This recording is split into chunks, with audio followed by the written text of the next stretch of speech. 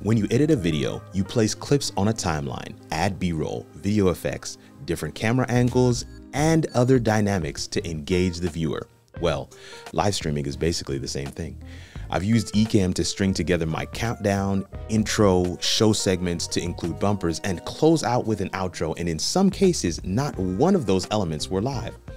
Your people at Restream have come up with their latest feature. It's called playlists. It takes that concept to the next level. You can upload your clips to a playlist and schedule that playlist as a live show. While that playlist is live, you can add graphics, overlays, QR codes, and live comments to the screen for live audience engagement. Let's take that new feature for a test drive in this video.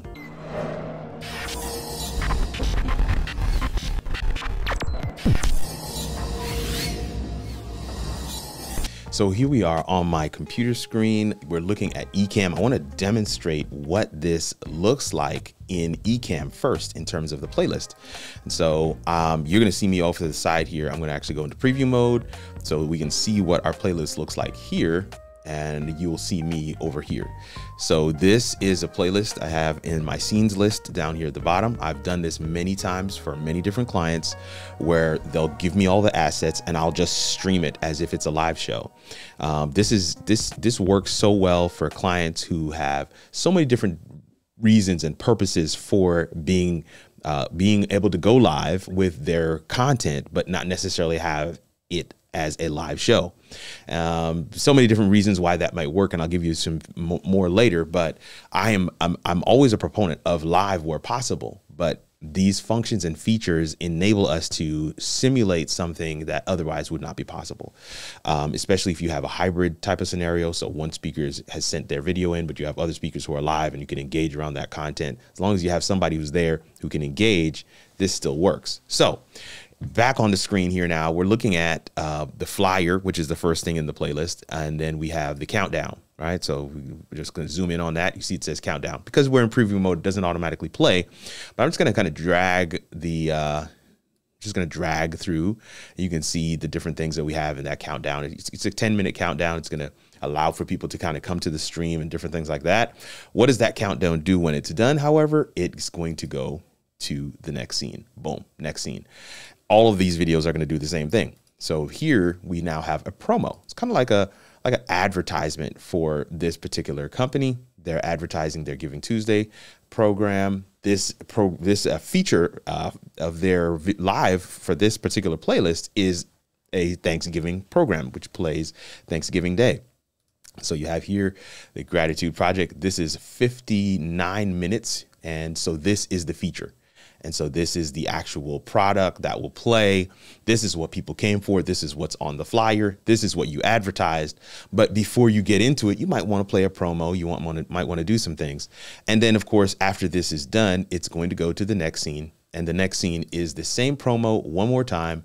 Just as you get ready to send people off on their way, you play that promo one more time, and then you end the broadcast. Now, you traditionally could just go ahead and do this as a video. You would just edit the video together. You would put that video up there and people would just watch it. But when you have the ability to do this as a playlist, you can plug and play different pieces. I can go in, if you're still looking at the screen here, I can go in to these promos. Maybe this promo is no longer valid. I can put a different promo in and then stream that.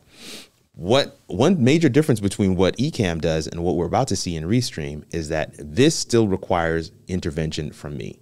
I still have to be live, or not be live, but I have to still physically press the buttons and go through the process of going live and then ending the broadcast, because I can't just leave the program like that. Now, I don't recommend this for my own stuff, not for paid projects, but for my own stuff, I have gone live with ecamm with a set of a full playlist of videos that I know are going to go one to the other, especially if I've done all the testing. I have done that, and then just once I go live, I can walk away. I'm just monitoring it maybe on my phone or something just to make sure everything is okay, make sure it goes from one video to the next because pretty much everything else is automated after I've actually gone live. Now, sometimes I do want to put in comments and other things like that. More on that in a second. So this is what it looks like in ecamm, but let's take a look at what it looks like in Restream. So here we're looking at Restream. And Restream, if you've never used it before, maybe some of you are familiar. A lot of us who use ecamm have a Restream account because it's easier to just stream to one destination as to multiple from your local computer. So this is Restream. Restream really does a great job of taking your feed and sending it to all your destinations. I use Restream pretty much every time I'm using ecamm for a client project. I'm using Restream as well, because I don't like streaming directly from ecamm to multiple destinations unless I'm doing it for myself. Now, for my own shows, I do use ecamm directly to multiple destinations. So this is the dashboard when you log into Restream. You have if the home icon here, you have events, video storage, your team. You can add members to your team. And then you can start with Studio. You can connect OBS or Zoom. And you can schedule event here as well. You have some other options, but this is the one we want to hang our hat on. Stream a playlist. Okay. This is stream a playlist. I'm going to click on that and it's going to open up a stage, if you will. Right. And it's going to ask me to upload some videos that I already have placed inside the video library in Restream. So I don't have to necessarily do that step, but for you, you may have to actually upload some videos. So I'll click here on where it says add video. This comes up and I'm going to click on video itself. And the videos that I want to add to this particular project are the same ones that we just saw in ecamm. This is the countdown timer. This is the promo. This is the actual feature project. And this is the final promo. So 1, 2, 3, 4, add to playlist. And you're going to see them populate here in the order. Now, maybe they're not in the order. I can grab on the side here and move it up in the order or move it back in the order. I can, so there is some granularity in terms of, you can actually set your order of your playlist. However you want that to be done. You can actually go through and click preview to preview the playlist so that you can actually watch through what all of it looks like. And it does try to give you a final time of what your entire playlist is going to work out to be. There is a really useful, really cool tutorial that they have included here in the playlists dashboard, which is pretty good. And then, of course, you want to schedule the stream. So now we go here to schedule stream. You would upload your flyer. In this case, you would go through and once you have your flyer uploaded, which one is that?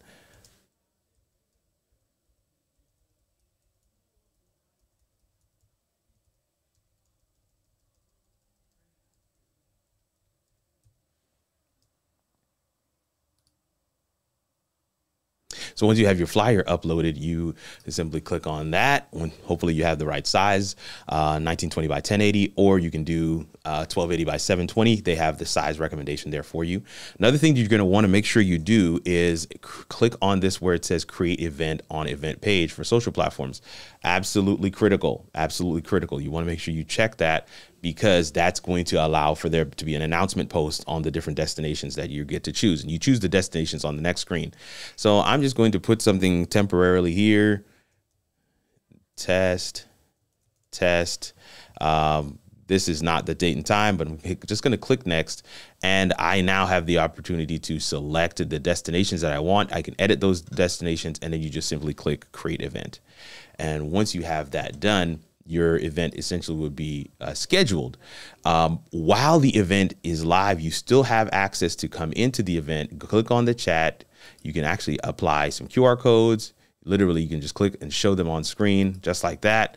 I'm just going to go forward in this so you can kind of see something on screen. Here you have this donate QR code. Boom, you see it right here in the top. You have that. You can basically, put these QR codes up while the live stream is going for your live audience to engage with. You can actually put other things up like welcome to my stream, send Q&As.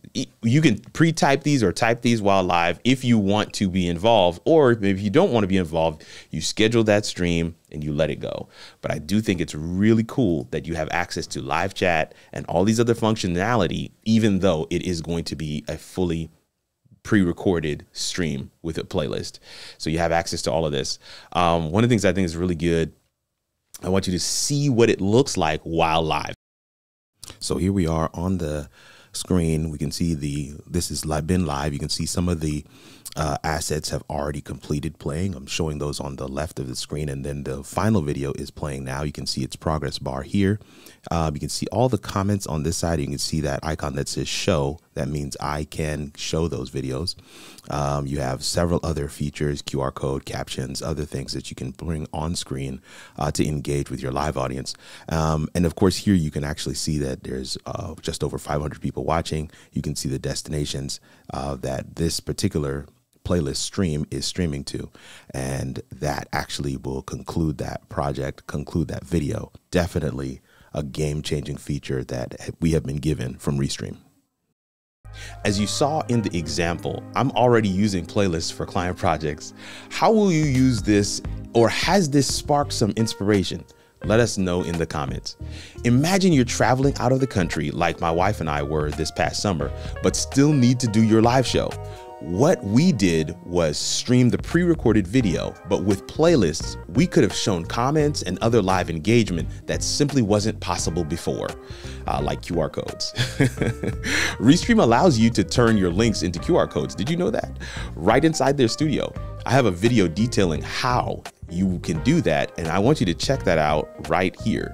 Right on the screen right here, there's a video that you can go to check out how to turn your links into QR codes inside Restream Studio. Head over there and check that video out, and I'll see you there. Later, fam.